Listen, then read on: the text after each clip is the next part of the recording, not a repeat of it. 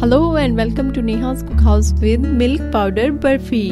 Milk burfi is one of the most popular sweets in India, be it any festival or a happy occasion. Since Diwali season is around the corner, it's best to make this mouth-watering sweet at home, as homemade sweets are always healthier than market-bought. So let's go through the ingredients to start making it.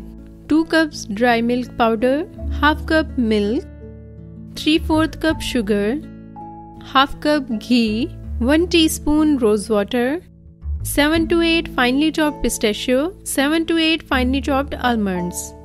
First of all, take a plate or a tray in which we will set up burfi. Now apply some ghee or butter all over it to make it non-sticky. Now keep it aside, we will use it later on. Now put the wok on low heat. Add ghee or clarified butter, milk, and immediately add milk powder because if milk becomes hot, then milk powder can form lumps. Now mix all ingredients till they blend well and becomes like a smooth paste. Just make sure to keep the heat low. It took me around 2 minutes to get the paste like this. When it becomes a smooth paste, add sugar and rose water for flavor, but it's optional if you don't have it. Now again mix them well. You will notice after adding sugar, paste has become little thin. So now increase the heat to low-medium and cook it again for approximately 6 to 7 minutes till it becomes thick. It's important to keep stirring to get the perfect texture.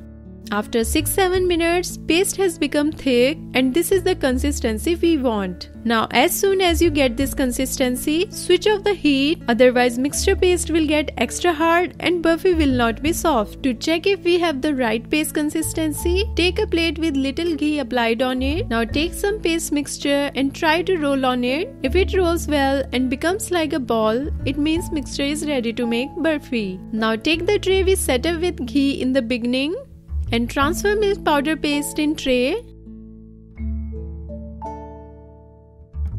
and press it gently to spread uniformly with the help of a ghee applied spatula. We are using ghee applied spatula to avoid paste sticking to it while spreading. Now our paste is spread out uniformly, so add some chopped pistachios and almonds on top for garnishing and to give a beautiful look.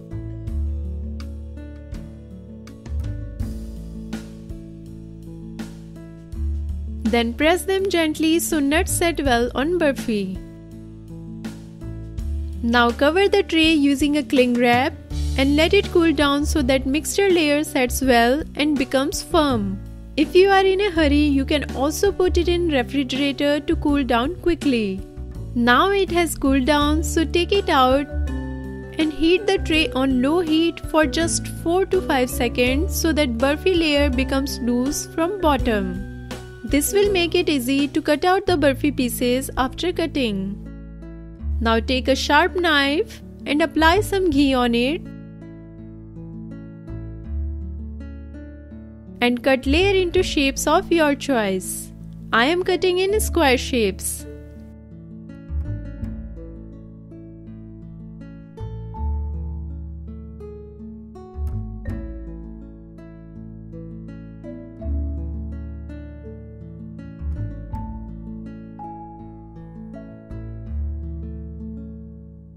You can see burfi has come out really well. So let's serve them. Burfis are looking so yummy. I can't wait to taste them.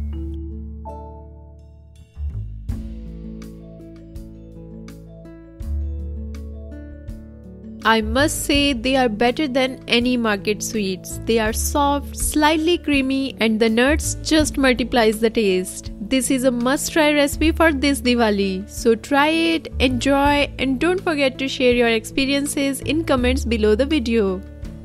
Thanks for watching. If you enjoyed this video, please like it and don't forget to subscribe my channel. For latest recipes, please follow Neha's Cookhouse on all social media. Have a healthy eating.